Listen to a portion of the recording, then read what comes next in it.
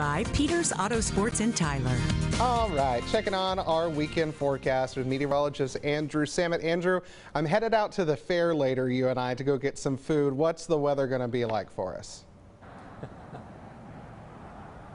We're going to see lots of sunshine and warm temperatures judged for us as we head out the door this morning. Maybe you're about to head to lunch or something like that. The weather is actually pretty nice out there for the most part. We've got a lot of sunshine. I'm out here at Peters Auto Sports here in Tyler, and it's kind of comfortable outside right now. Of course, the sun for us hasn't made it above the tree line at this point in time, but again, we're going to see the heat rise as we head throughout the day. Let's take a look at what our temperatures are at the moment. Again, we are sitting, there's a pretty large temperature spread out there. We've got 76 in Marshall, 74 in Longview, but 85 in Jacksonville and 88 in Palestine, and Crockett is up to 90 degrees. The reason for that, we've got a backdoor cold front that moved in last night, and that's keeping some of the air cooler in our northeastern areas, but that backdoor front is going to be lifting up to the north across the area as a warm front as we head throughout the day. So everywhere will grow increasingly humid as we head throughout the day.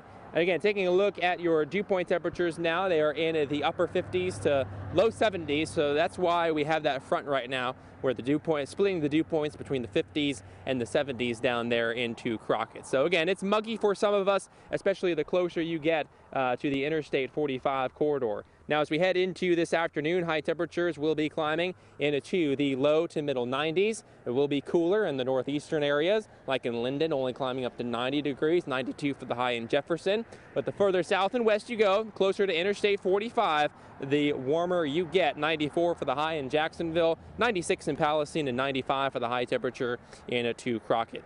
Over the next 7 days, temperature-wise, the normal high temperature is 87 degrees. We are going to be well above that for the weekend, so the heat is on for us as we head over the next 3 days. But late Sunday into Monday is when we will finally start to see that cool down that most of us have been waiting for out there, where we finally start to feel like fall. We are also going to be mostly dry over the next 7 days. That's not good news for us because we do need the rain. Latest drought monitor has the moderate drought expanded just a little bit more to include more of Smith, Cherokee, and Anderson counties. So we continue to need the rain. Unfortunately, we're not going to get a whole lot of it.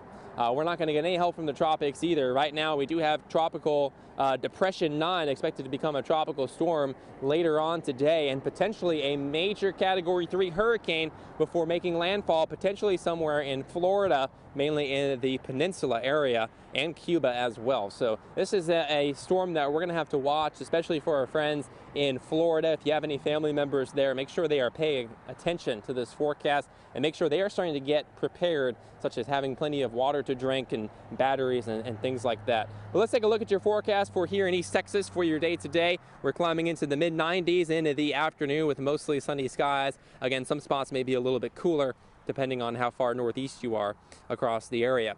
For tonight, we drop down to the low 70s. We'll see mostly clear skies overnight with winds out of the south at 5 to 10 miles per hour. And again, there's that cold front late Sunday into Monday, which will finally bring some heat relief and humidity relief to our area, and it will finally start to feel like fall out there. So if you've been waiting patiently for that first fall feeling, it's going to arrive for us next week. We have to get past these next few days here where we see lots of sunshine and temperatures warming into the middle and upper 90s, and then by next week we'll see those highs in the middle to upper 80s.